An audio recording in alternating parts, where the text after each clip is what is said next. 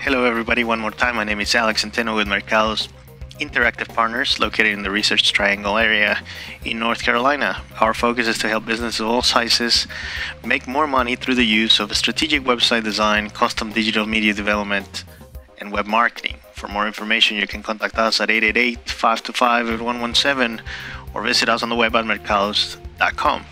Today we're going to be talking about advanced color correction in Photoshop, and if you follow our channel, you probably have seen that we've done a lot of beginner style color correction and Photoshop in general. So this one's going to be a little bit more advanced to give you something to advance as a digital media artist. So let's take a look.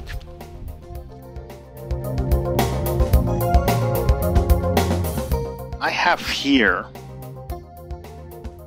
an image from Stock Exchange, and basically what we're gonna do is that we're gonna be color correcting this image. And as you know, snow photography is very complex already because it introduces casts that are very difficult in the sensor of the camera already, because it's very difficult to measure the amount of light properly.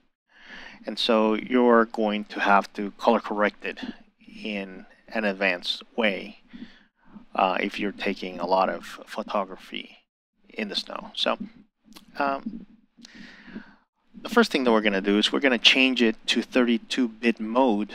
And the reason is because, let me show you here the histograms. And if we take a look, all the information of this image is in the highlights, most of it. Just a little bit here, probably the guys here. And as you can see here, that information is right there. But for the most part, everything is in the highlights zone. And so we don't really want to destroy the information because it's already in a very small portion of our histogram. Let me show you something. If I actually was not to change my mode and remain in 8-bit mode per channel, and I was to color correct with curves, for example. So black point, white point, let's do gray point, and hit OK. And then refresh our histograms. You can see that now it has a lot of banding that is happening. So basically, what that tells us is that the sampling actually is less than it was before. So we destroyed the image, and so we have less information than before. And you don't want to do that because we don't have a lot of information to begin with. So I'm going to undo that. And to prevent that from happening, we're going to go to mode 32-bit per channel mode. And we can flatten it since we're just using one layer anyways. As you can see, we don't have a histogram anymore. And what I'm going to do is select the eyedropper tool and drop a pen here so that I can, in my info panel, see exactly what the values are in the RGB color spectrum as I color correct. So we don't have curves, but we do have levels. So Command L to bring my levels panel up. And we're going to select the black point and click on something that should be black. Select the white point in something that should be white. And finally, click on the middle point, something that should be gray or neutral. All right. Then here in the output levels, I'm going to reduce it a little bit so that it's not 255, but more or less 250, so that it allows a little bit of space there, so that when we change to 8-bit, it actually moves that towards 255, and we use all the spectrum there. So I'm going to reduce the output levels to 250. And then I'm going to go to each one of the channels while I am looking here to see if there's still any cast. And as you can see, right now I have a cast towards the red, because this should be equal. This should be neutral. So I need to reduce red. So I'm going to come here to the middle one and start moving it. And as I move it, I should remove that cast. I want you to see something. If I actually do that, increase it there, I'm darkening the whole image. And so it's really not helping me that much in the red channel. So I'm going to go to the green channel, move it a little bit. There you go. And then to the blue channel and move it a little bit. There you go. So now I have 252, 252, 252.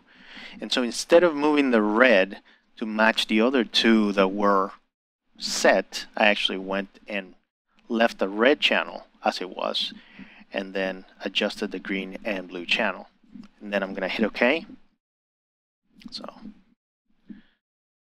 now our image is actually looking a lot better in terms of black and white points. So we've reduced the cast, and what we're going to do is give it better colors. So I'm going to release that and now change our mode to 16 bits so that actually we can, and of course I could do HDR toning for this. I'm just gonna hit OK here, because we're not gonna be talking about HDR toning today. So now I have this in 16-bit channel, 16-bit per channel, and basically, and let me just say this before we advance. And the reason why I got an HDR toning panel, it's because it's going from the 32 to the 16, and it's telling me, it's giving me an option of how I want to compress that so that the result is what I want, because that means that I have 32 bits per channel and I'm coming to 16, so I'm discarding lots of information. So it's asking me if I want to be selective about that discard. And so in this tutorial, of course, I'm not going to go into detail, but I just wanted to say that. Alrighty, so now Command M to bring my curves panel that is available at 16-bit per channel. And what I'm going to do here is that I will be correcting the red, the yellow, and the blue here to make them more saturated. So RGB is not the appropriate way to do it, because RGB combines luminosity and color information inside of each one of the channels. So I'm going to hit cancel there, image mode, and then change it to lab. Alright, and so if I now go back to my curves, now I have lightness separated from A and B channels. A, red and green, B, blue and yellow. So A, I'm going to increase the steepness of the curve, say by 28 points. B, 28 points. Alright, and now I'm going to move closer into the red. So red is in the A channel. And I'm going to identify where this jacket is. And as you can see, as I move this, you can see in the curve where the section is located. Let me do it again. There you go. And so I'm going to do that, and that increases the saturation of the red. Now let me go back to my blue channel, and let me identify this blue here, so you can see where it is.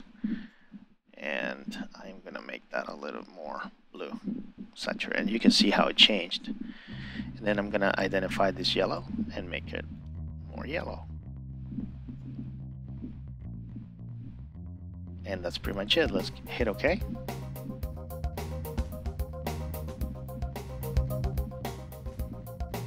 And finally, we're going to change our mode to 8-bit per channel. great stuff. If we refresh this, you're going to see that there's no banding. There's actually no spacing in the sampling in our histogram, and our image is color corrected in terms of black and white, and also we have increased the saturation of our colors red, yellow, and blue selectively with lab color spectrum at 16-bit per channel. Alrighty, so I hope that this has been helpful. I know that it's a little bit fast. I didn't go into lots of details.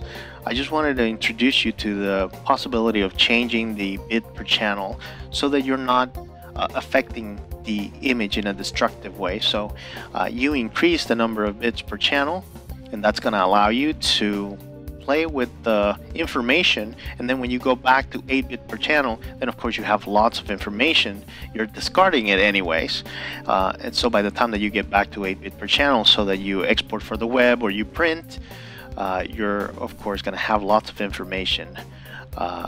So you're working with a fantastic image to begin with for digital media purposes or whatnot. So hopefully this has been helpful. If you have any questions or comments, just let us know in the YouTube comments box.